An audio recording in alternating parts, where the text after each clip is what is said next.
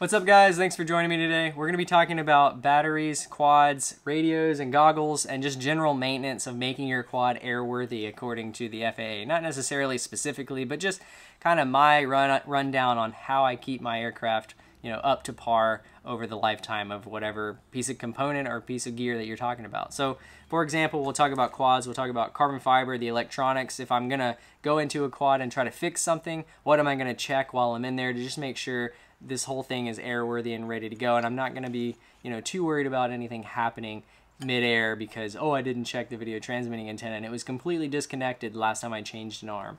So I'll just go into like general idea of keeping these things in the air and just maintaining them, and then we'll talk about batteries and the same thing with radio and goggles, which don't really have a lot to maintain, but again, there are things to maintain, and I'll just talk about the entire kit since we're here. So the first thing of all, we'll talk about the quad in general. We'll talk about electronics first. So quad electronics, usually if there's something out there that's broken, you'll see it and you'll notice it. Hey, video transmitter doesn't work anymore. Hey, the friggin' video transmitter is touching the ESC and now the ESC doesn't work anymore. Or hey, I had a fire today and a motor is burnt. Like, you can physically see these things, or you can notice that they're not working. Maybe one motor doesn't spin up, then that's going to tell you, hey, an ESC is probably broken, or there's a firmware problem, or maybe just a boot up situation where it didn't boot up completely right.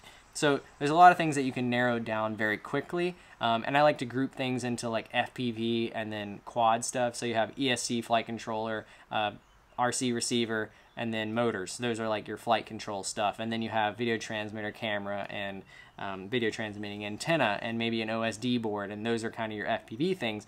All of those things are split into separate groups, and I try to keep them in separate groups. Obviously, there are FCs out there that have OSDs on them, but same thing with like a 4-in-1 ESC. If one thing goes wrong on that, then everything goes wrong. So it's always a give and take. You can go smaller and lighter and more complex, but when you start getting more complex, then all of a sudden, if you have a problem, then all of that complexity is now dead rather than just one thing. And you're very rarely going to fix things at a component level. So if you do have a problem like that, say you have a video transmitter and you feel like something's wrong with your OSD, so you're going to check your camera first, you're going to plug it into another quad, and ideally you would have two of the same quad, and I'll talk about that here in a second. But if you have a video transmitter or something that may be acting up, you can always plug it into something else and test it and see if it works. Like, if on a known quantity, hey, this aircraft works, the only thing I'm changing is video transmitter, let me plug it into this other one and see if it works. If it doesn't, then it could be the video transmitter. If it works, then hey, I'm going to check the camera. Hey, is the camera working? All right, the camera's working. Let me check the OSD board, and then you can kind of narrow it down that way, and then usually you're going to end up just replacing that component. So that's kind of how I would go down like a rabbit hole of trying to fix a problem. And like I said a second ago, having two of the same aircraft is very advantageous, because not only if you crash one and you need to fly another one, you're not having to relearn how to fly a new aircraft because it's exactly the same as the one you just crashed, and you just pick it up because it's like secondhand or second nature to you because it's the same aircraft that you fly on a regular basis, and that overall just helps you become a better pilot flying the same thing over and over, because you just get muscle memory to that particular weight and that particular style of flying, and that same aircraft. But also you can switch components back and forth if you have a problem on one of them and figure out whether or not it's a combination problem where you're having it on both of them, or say one component is going bad on one, you can try it on the other, and you can make sure that that is exactly what it is, so you know what you're going to order when you order new parts. So again, electronics, there's always something that you're going to just know right off the bat, like, hey, this is not working correctly because I have an A and a B to compare it to. Again, two aircraft, they're always going to be very similar, but when something goes wrong, you'll know because the other quad is different. Like, hey, the video is way better on this other quad, why? And then you might start checking connections as well. So a huge issue with FPV in general when you crash, obviously things are going through a lot of jarring and jolting, and connections are the first thing that usually break. So if you have a video transmitter connection, say an SMA to UFL, or you have a UFL connection for your receiving antenna, or you have a plug that goes from your ESC to your flight controller, all of these things are susceptible to being moved and shifted and not making a connection 100% of the time. And those are very easy fixes, but sometimes can be the most hard fixes to find because you're looking for something way bigger than what it actually is. You're like, oh, the video transmitter's broken, but in reality, it's just the SMA connection is slightly loose and you're just not getting the connection that you should, and then that can cause you to have worse video. So just make sure you check all the connections and make sure if you do have a problem that you're just making sure that all of the stuff that you're looking at you're not just ruling out the fact that it could be something simple, because obviously at the end of the day, the simple things are the things that give us the most grief usually, because we overthink it, and it's just generally harder to find simple problems. So with that being said, electronics, you're probably going to replace it if you do have a problem, and ruling out what you have to replace is kind of like, you know, figuring out, hey, this is broken and this is why, because I tested it on this thing and it works, and it doesn't work on here, so I need to replace whatever, the OSD board, or I need to replace the video transmitter. So that's kind of how I go about it. And again, those are like things that you'll see right off the bat, or you'll know it's not working when motor's not spinning up, video's not working, aka a big problem where you can't fly. Now, when you're talking about small things like carbon fiber, or maybe a chopped antenna, you're not getting the best range, these things can be a little bit more subtle. So if you were to chop a receiving antenna, or just the ground plane of a receiving antenna, you might not actually notice a difference in range until you get out super far, which is that you're like, oh, I usually go this far and it's fine, and then you fly and you have a problem. So you kind of want to make sure that you're checking your antennas to just make sure that they're okay. They do protrude from the aircraft, so they're a little bit more subject to getting chopped by the props. So again, just make sure that you're looking at antennas before you do anything, or especially when you're going through a quad and fixing something, you're just kind of making sure everything looks good. And there's no specific science about it. I'm just like going over and looking at the quad and saying, hey, that looks good. Oh, that solder joint looks crappy. It looks like it's about to break off. Let me fix that. It's just generally looking at it. And there's really not that much in there to look at. So you're just, you know, checking things out. Motors, you're probably going to see or hear a problem. If you have a motor that's causing an issue, it's probably going to make an audible noise when you're flying it. So you're going to hear a vibration in the flight control. You're going to hear the quad vibrating, and then, or you're going to hear some rubbing when you turn the motor. All of these things can obviously be seen and heard very easily.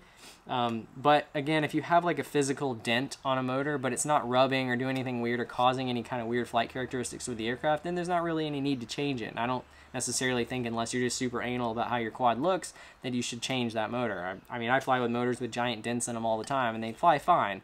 Like, the flight controller can handle it. It's not really going to be that big of a deal. But if it is causing a problem and it is rubbing, then that can cause excess heat, which in turn can, you know, put stress on your flight controller and your ESC, just because of the heat buildup, the ESC, and then under the flight controller, and then it can also stress that motor out and stress the opposing motor out. So you might end up burning some windings on the opposing motor of the one that's sticking, because it's having to compensate for that motor that's weak on that one side. So again, motors, you're probably going to hear it or notice it. And obviously props are a big thing as well. If you have a prop that's bent, you should probably check the tracking of the prop and make sure it's spinning straight. If you're going to be bending them back, then you need to make sure that's the case all the time, where you're like checking these props and making sure they're straight, because if they're not, that can cause a motor to heat up and cause problems.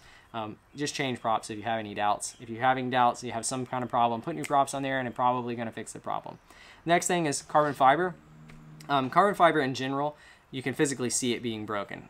If it's broken, like say for instance this arm right here, the tip of this arm is broken. I didn't really have a reason to change it other than the fact that the tip of it was broken and it wasn't protecting motors as well. So when you have a little bit of protrusion in the arm right here, you're getting a little bit more motor protection. With this particular one, I ended up denting 2 bells that day because this arm had this missing piece. Now this arm is still good. Like, I could put this on a quad and fly it and it would be perfectly fine. Now this arm, for instance, actually has the tip still on it, but it's delaminated down the center. And how I noticed that was I obviously heard something in the quad, like, why is that making that noise? And it's usually like a high vibration, a high frequency noise.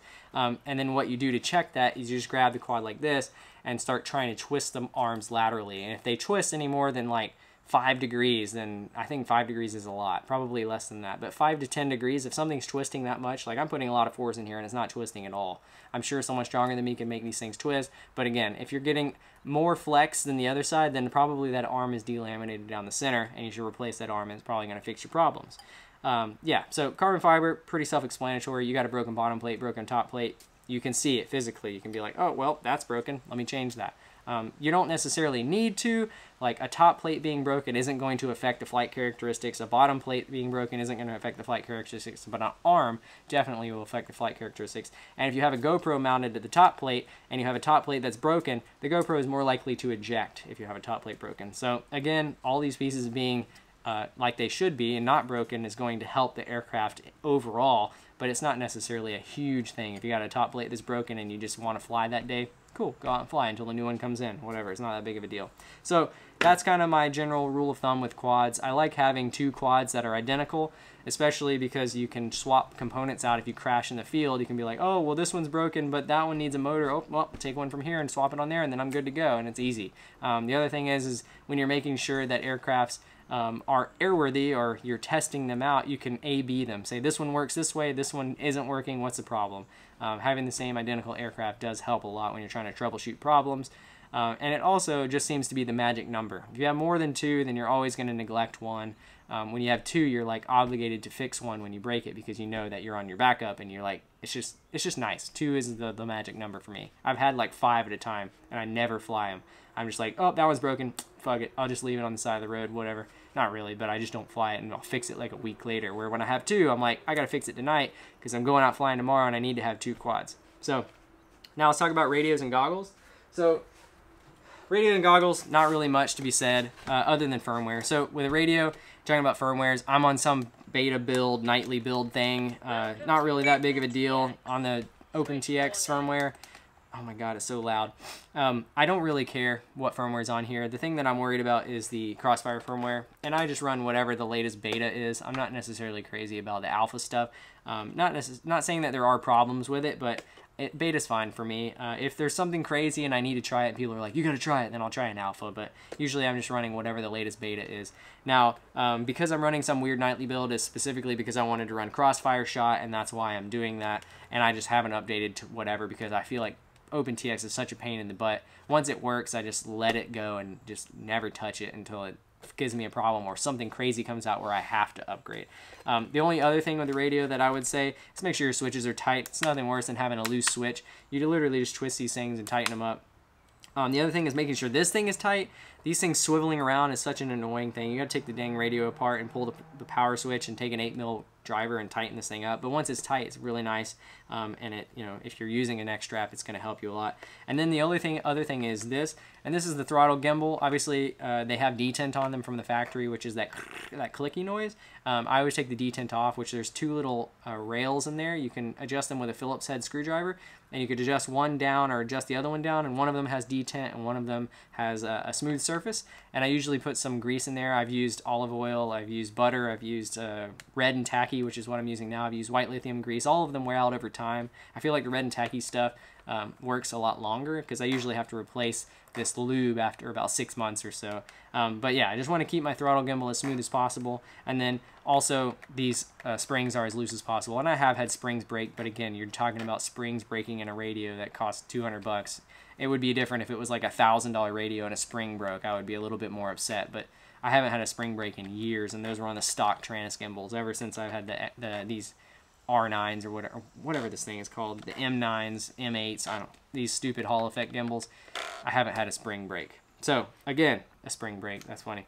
Yeah, so anyways, got my radio there. That's all I really do to it. Goggles, don't really do anything other than keeping my my receiver up to date. I like do it every 3 to 6 months. I'll check it and make sure it's at the latest firmware. Other than that, I just make sure my antennas are good. When I take them off and on all the time, you just want to check the connections and make sure there's nothing loose or nothing broken. And then shake them occasionally, make sure they're not a baby rattle, because if they are, then something's broken internally. You should probably replace it because it's probably giving you shittier video than you actually would have if it wasn't rattling.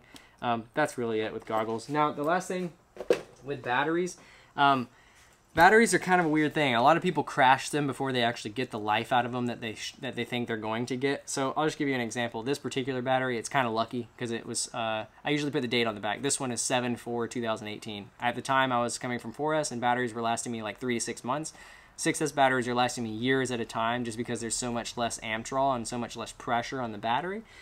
So at this time, I was running like the date and the month, but now I run the month and the year because obviously they're lasting me a lot longer, and I don't really need to be as precise as the day. I can go with months, and it's just a little bit better. So this battery was 7/4/2018, and it's probably got 200 cycles on it, and it works really well still, but it's not as good as a newer battery. Like these are about 6, 7, 8 months old now, and 9/19.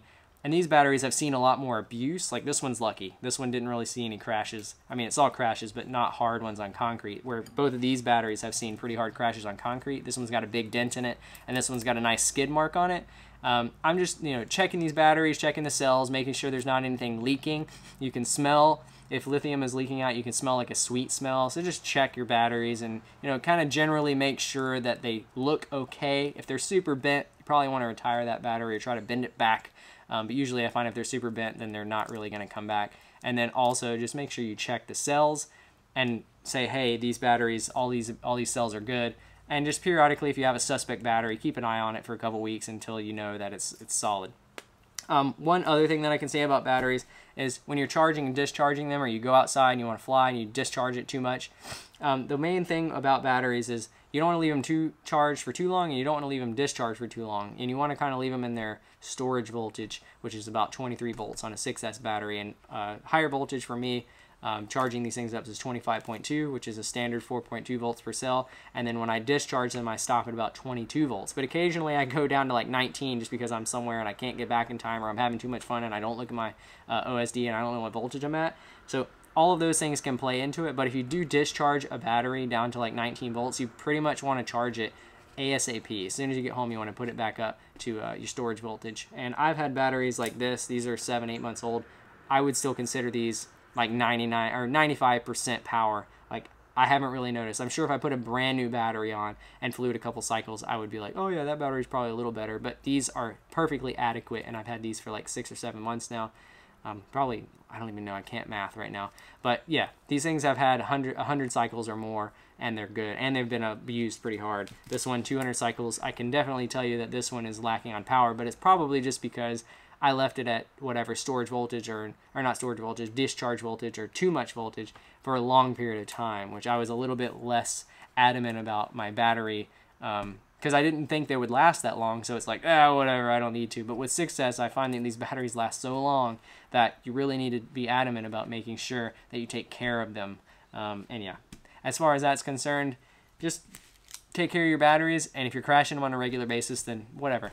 And you're breaking them, then cool. You're probably going to go through batteries faster crashing them than you are by, actually going through the lifespan of these batteries. So I hope you guys enjoyed this video.